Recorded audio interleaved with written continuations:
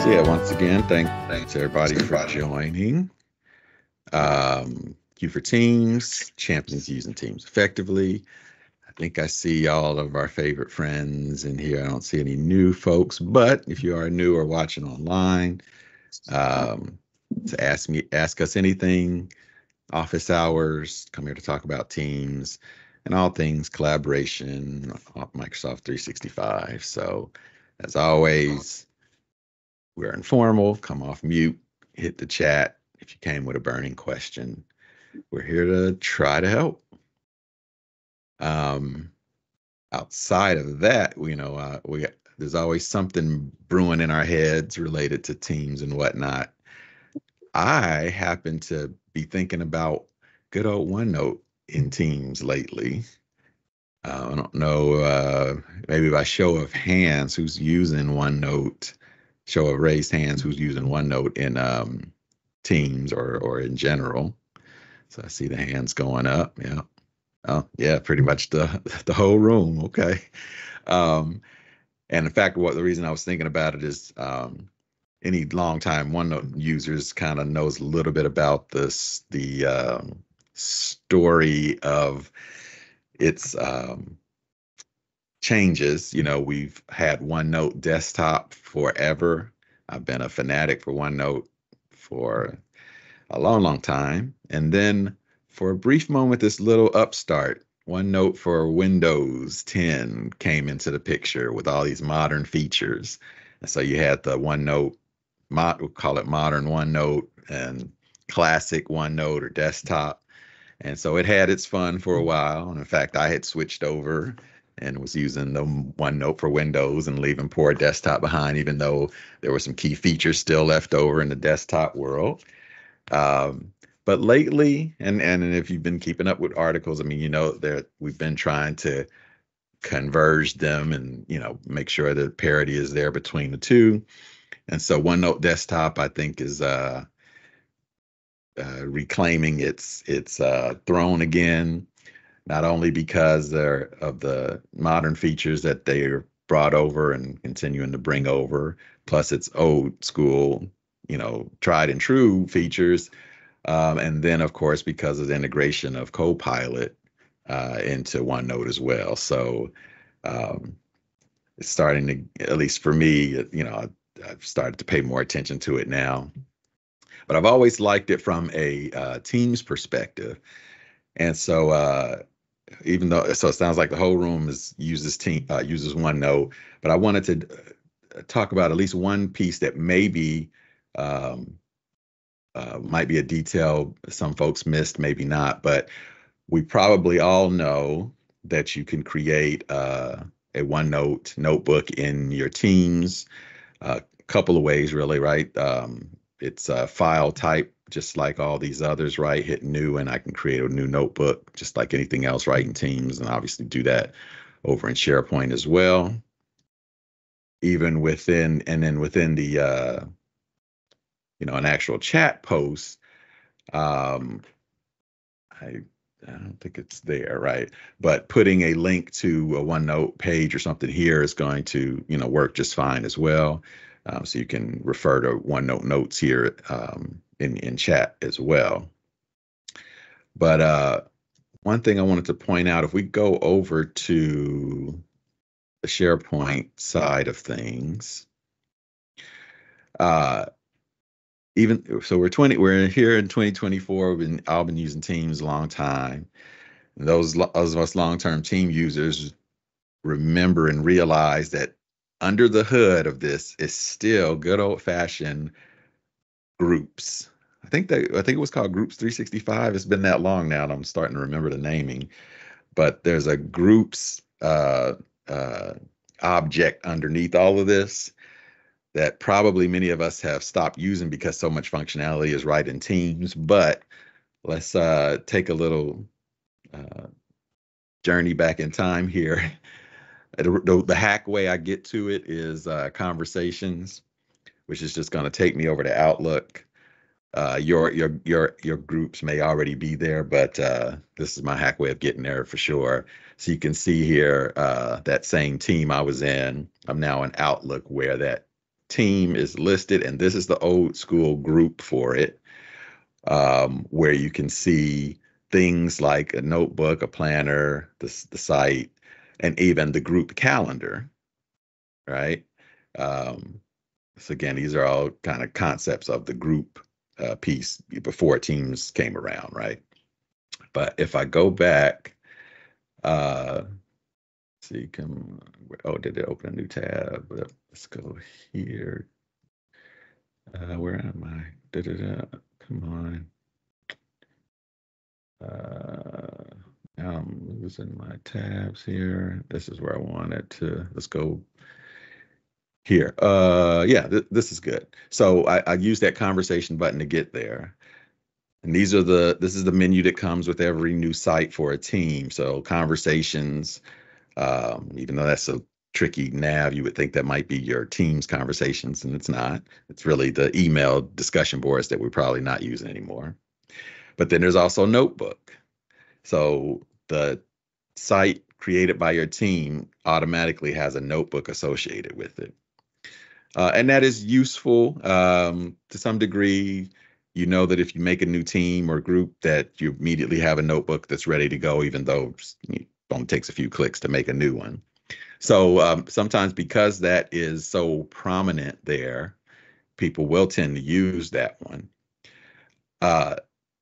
And the only call out I'm making here is that you may consider, though, making your own write-in files, because this one isn't quite as flexible. It's, like, where is it? Where does it live? I mean, it lives certainly here by this notebook, but when it comes time to share things or move things around, that's where it gets tricky, because that default notebook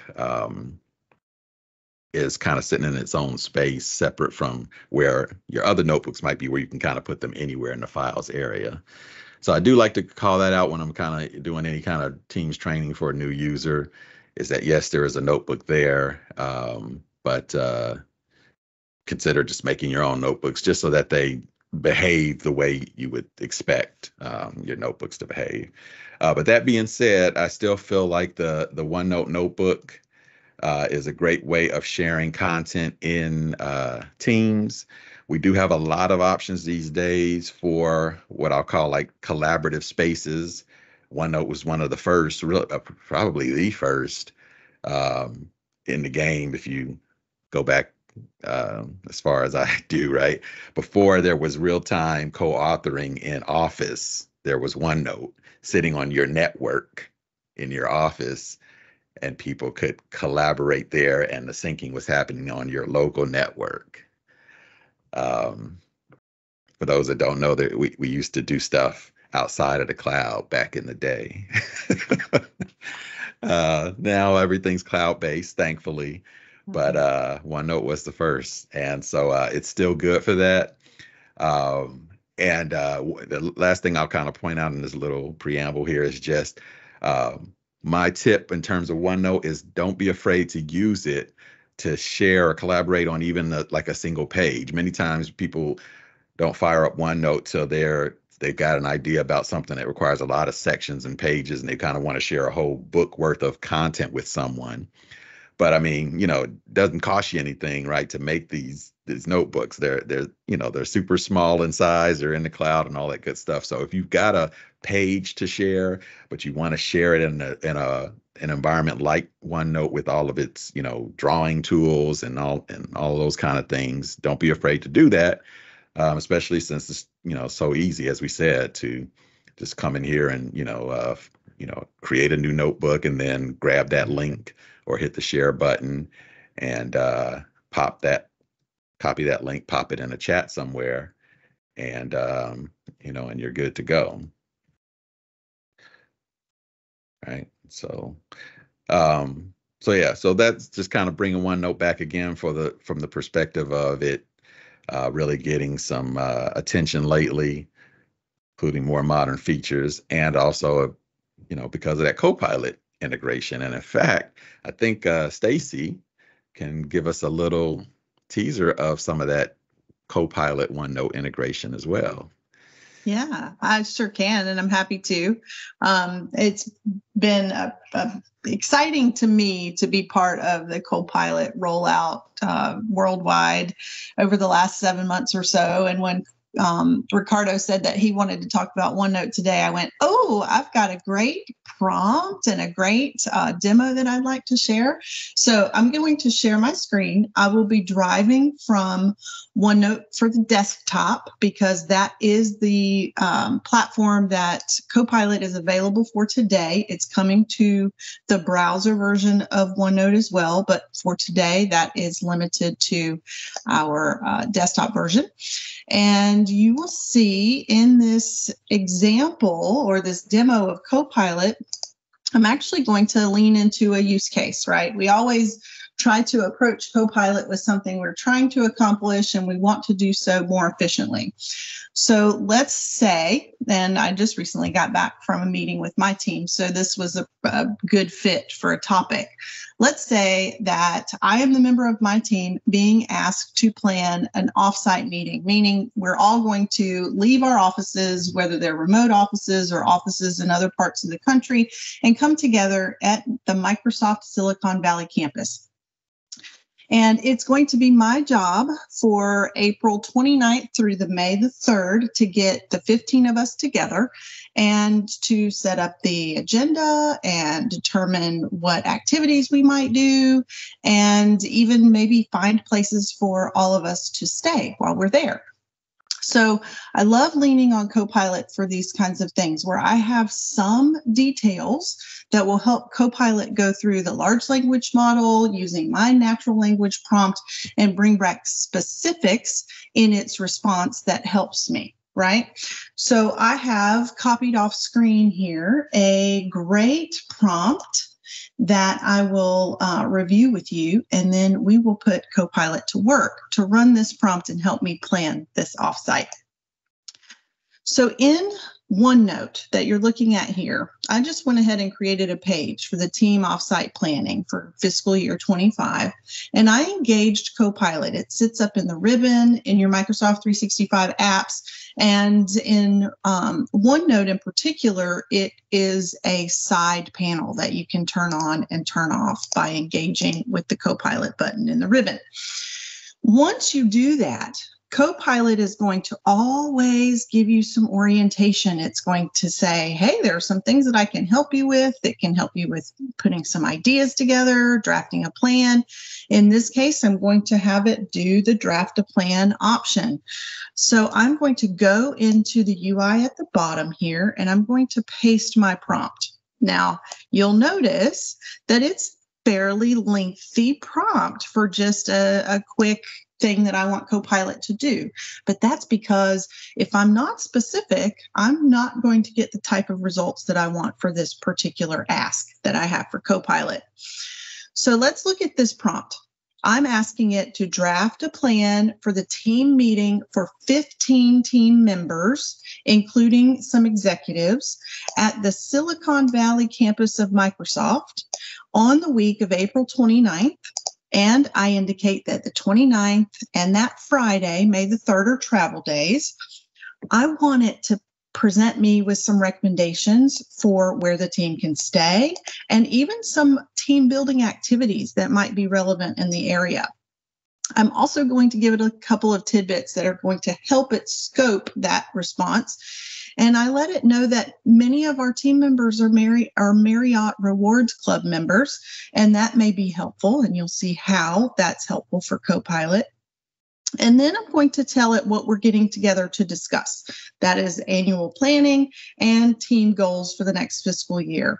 I'm even going to have it do a quick suggestion for an agenda for our 3 working days that we have together for the office meetings as well as the team activities. And when I click send, it's going to go to work reviewing that and populating its response here in the side panel.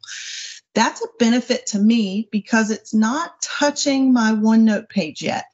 It's going to process that prompt. It's going to comb through what I told it, and it's going to give me the response here in the panel, which I can then review and decide how I want to use that information.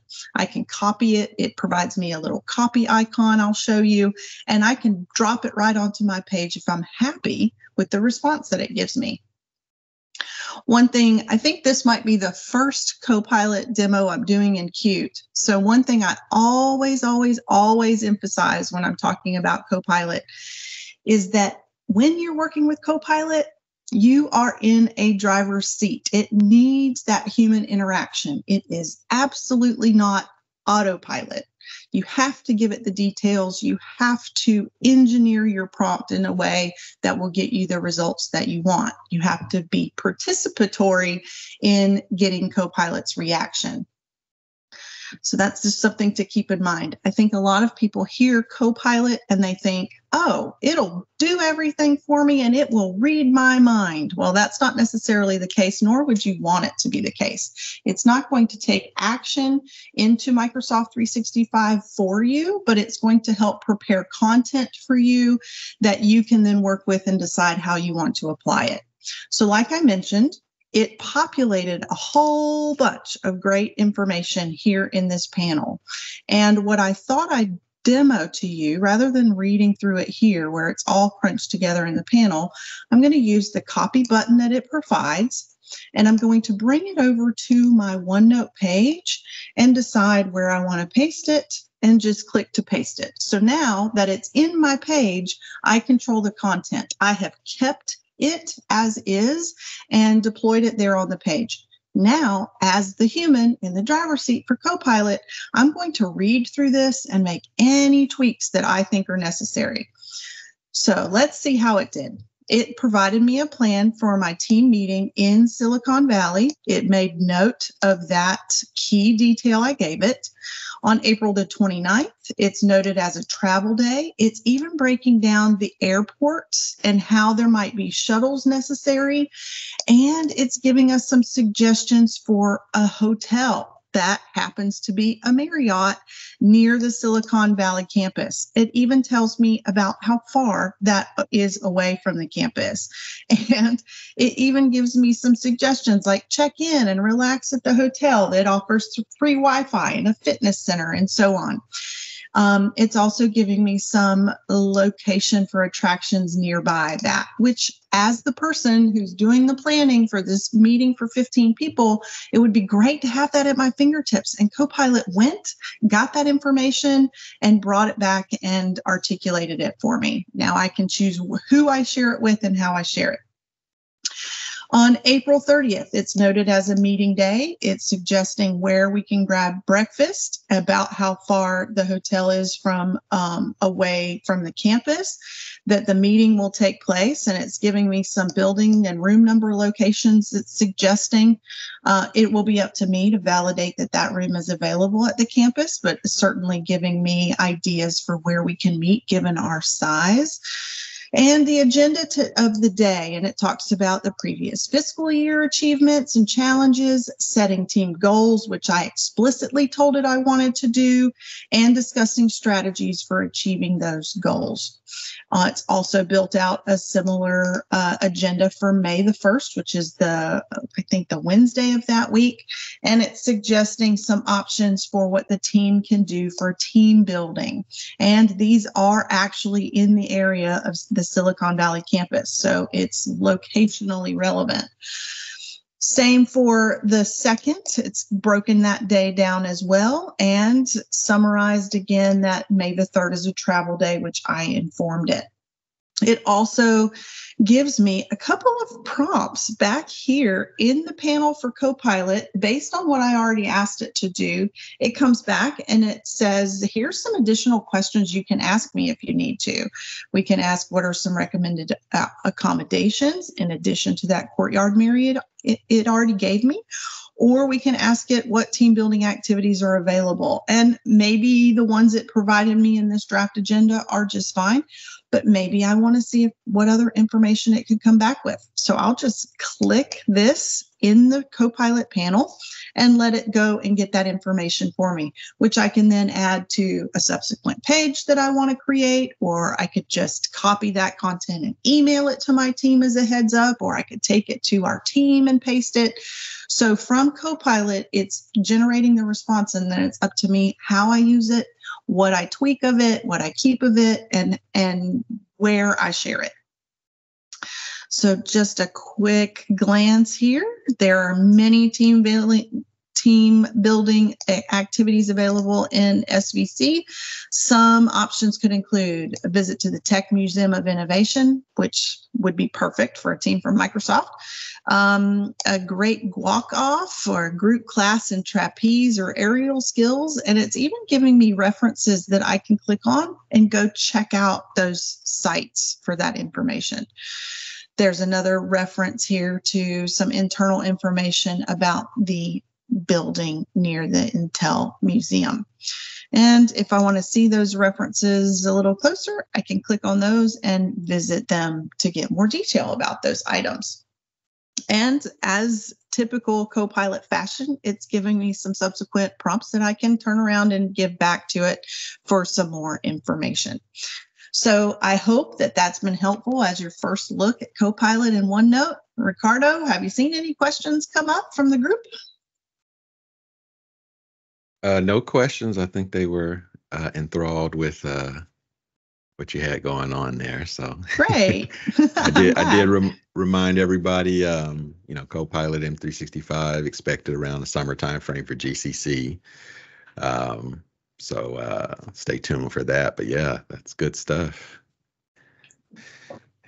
Awesome. Yeah. I did see a question come through on the QA about adaptive cards with the GCC. Specifically using adaptive cards in emails in GCC. And while you were doing your presentation at the beginning part of that OneNote demo, I did a little search, and I didn't come back with when they're supposed to be full featured for GCC. So I'll take that as an action item unless you know of any details around adaptive cards in GCC. No, and I think the question mentioned Outlook specifically. Is that right? Yeah. So yes. Yeah. Right, because adaptive cards, you also have that from a Power Automate perspective.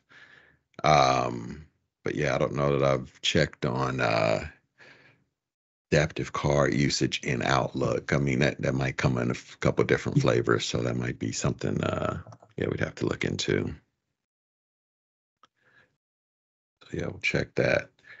The other thing I did want to mention, though, kind of wrapping up this conversation with OneNote, and it's, as I call it, it's rise back to power. Those of you that might use meeting details, if you haven't seen that feature, that's where you are inserting the details of a meeting for convenience sake, right? The title, attendees, and any notes that are in the meeting invite. You can see here it's got saying new, but let's try this one here. If I click that, right, it's adding the title and even a link to the Outlook item. So, this has been there a while, but it has been upgraded a bit lately. And in fact, if I go over here, there is a tech community article about it. I'm putting this in the chat. Paste it there. Just showing that it gets fancier.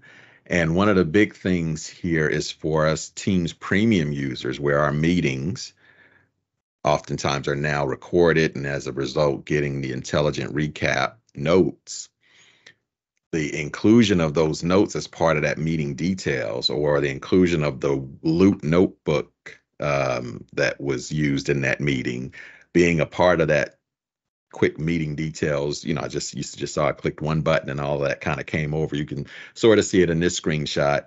The PowerPoint in that meeting, the loop there. I think. Oh yeah, I know it's very small, but there's the down at the bottom the meeting summary bringing all that in automatically too is pretty cool. It just personally, just when I was about to complain that OneNote wasn't linking me to the meeting recap that I so desperately wanted for the meeting, then I started seeing that this was there. So between CoPilot being there, I declare that OneNote is making a comeback back to its prominence. If you had put it on the shelf because it's a 25-year-old tool, I would say dust it off. It's good stuff there. And of course, full integration in the teams and everything else. So yeah, I think anybody's been on Q for Teams a while knows every now and then I'll go off and fanatically talk about things like OneNote and SharePoint and stuff. So yes, OneNote has been my buddy for many, many years. So yeah, expect to see more there, but yeah, definitely some good stuff. Any questions on that? Yeah, we threw a lot at you. CoPilot, OneNote, all that stuff. Any questions? Or I saw some thumbs up and things like that as we were talking. So hopefully it's resonating well. There was one question in the chat that I'll just verbalize here that had to do with CoPilot and its ability to check room availability or any calendaring. And for now, the answer is no, it's not available to actually book rooms or do that kind of validation against a schedule that you point it to, but it's coming and I'm very excited. That was some of the early access preview comments and requests that we got from customers. Once they were using CoPilot, they could ask about previous meetings and maybe find time for a future meeting and can it just schedule it? And that was a pretty common request that we received. So that feature has been prioritized and committed, and we're looking forward to delivering that as an enhancement to CoPilot here soon. It's exciting. I agree. Get my own little virtual assistant to schedule all my meetings. Nice. A whole new world. Yeah. That actually Find Time, or what is now meeting schedule button in Outlook might be something for a future topic too. I don't know if people have been Find Time users or using any of the, let's just call it generically, the functionality for helping you schedule meetings with people outside of your org. If that's a topic of interest or want to see a demo, maybe raise your hand on that one. We can do that in a future session, but I depend on that tool for scheduling meetings with customers, and to hear that experience will be enhanced by future CoPilot updates is exciting. So good stuff.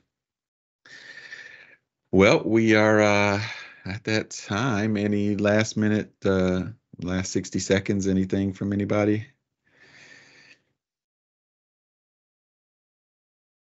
Awesome. Hopefully that was useful. And we will keep rocking and rolling with Q for Teams. I believe this is episode 116, 117. So I don't know how many of you all have attended. If there's any 100 attendee users out there, or even 50, that'd be a nice little badge to create. I've attended 50 Q for Teams meetings. That'd be kind of cool. That would be cool.